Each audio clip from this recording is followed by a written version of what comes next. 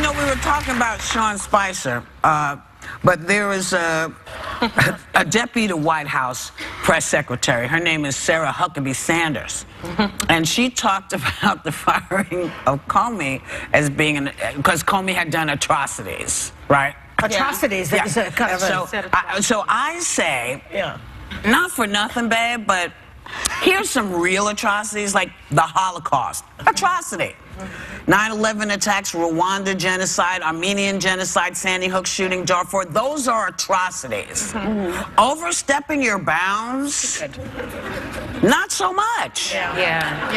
So I just want to make sure that since you're going to be the person who's giving us the information, who's communicating, is she taking over for Spicer? I think if he's having a little breakdown and he's hiding in the bushes, It looks like she's testing for that I think he's job. hiding from Trump. I really do. Maybe. Yeah. Maybe he's hiding from her. He's got to go further than the bushes. He has, that guy. The bushes won't let him in the door. No, he has a tough job. I mean, I wouldn't want to get on TV every day and have to defend some of the stuff that he does. I wouldn't want to have to do that job. Yeah. I think he has to lie because his boss is telling him what to say. And he's lying, and so he's lying. But it has sort of devolved, this role of the press secretary. I remember when James Brady was the press secretary, and you have Ari Fleischer, George Stephanopoulos, who was really the communications director, but also gave a lot of press conferences. So there was just this level of confidence I think you had in your press secretary, and now he's hiding the bushes. Yeah, but you know what's interesting? If you look at Spicer before this whole saga, though,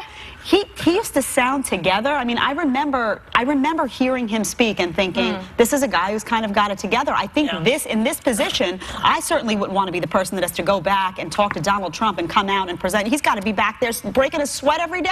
I mean, this is not an easy job. About that thing you said before about the word atrocity, though, I think you're right. I think she was basically trying to say there was, you know, some justification for this firing, but it brings up the point of if you take a job like this. I'm a little confused. With Comey? What was the atrocity she was referring to? All the things referred to in the letter of White. In the letter. Does she know what an atrocity actually is? Because it's an extremely wicked That's what I'm saying. act. That's typically one involving physical violence or injury. Right. Well, that's the point I'm trying to make, which is that if you take a job like this and you're going to be front and center, and your job is to talk to media and talk, you need to think before you speak. You need to choose your words carefully. She needs Rosé's thesaurus. Look up a better word. There's an app for that.